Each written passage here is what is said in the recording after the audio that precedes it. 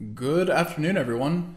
This is Henry with Simpler Trading, and as we get into the free video for Friday, pretty sharp sell-off here to end the quarter, and I believe a situation where the selling that you saw to end the day may be due for a little bit of a bounce, right? The way it's just kind of pure liquidation and just no bids, it kind of creates a vacuum almost, and it's a vacuum that is currently working relatively well with one of the levels that I like to study. So when the futures markets reopen here in about 40 minutes from the moment that I am creating this, what you want to look to is the S&P futures and see if we're holding 45.38.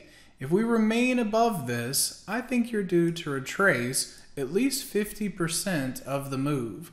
I'm going to measure that from the 46.31 high down into that kind of capitulation low that was made there at the end of the day. So it's thinking that we could bounce at least into 45.78, and then depending on if it has legs from there, 45.90 after that, and then also just, and this is maybe not quite as clear because just being the 1st of April, you know, it is a time where you can see inflows, right? And of course, April has the tendency of being a very bullish month. I've seen this come up quite a few times in various conversations.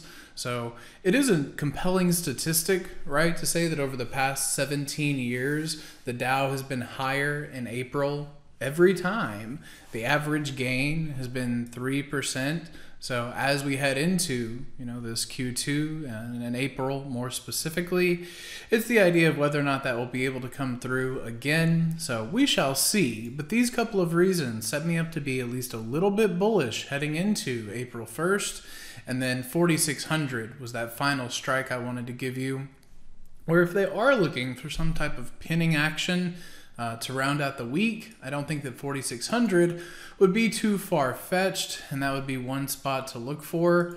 And I think that's the most direct place to be, right? Rather than go into a lot of equities, we just got to see if this S&P level holds, what the employment data brings on Friday, and then we'll have a fresh assessment once we see how these levels are working. So I hope that helps. You guys have a great rest of your evening, and we will see you in the next free video. Hey traders, this is Henry with simplertrading.com. I wanted to thank you for watching today's video. I hope you found it helpful, and if so, be sure to click the like and subscribe buttons down below.